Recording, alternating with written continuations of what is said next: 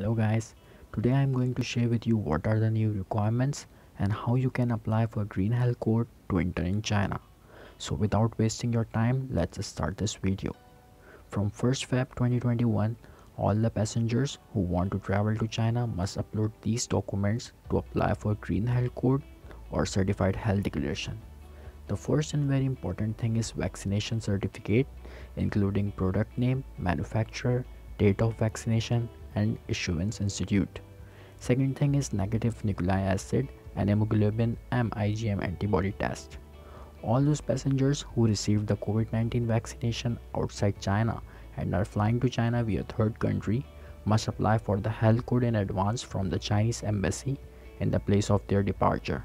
The health codes will be issued after the verification and consideration of the submitted documents. Now I want to tell the answers of all those very asking questions and which you should know before flying to China.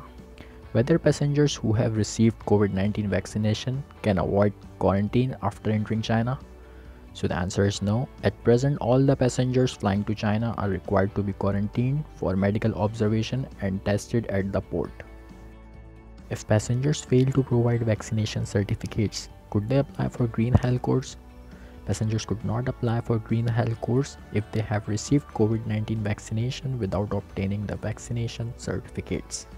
Passengers who have received COVID-19 vaccination need to take IgM antibody test if they are flying to China.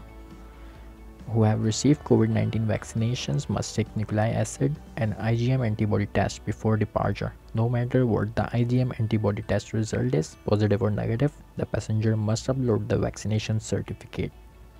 This is how you can upload the vaccination certificate.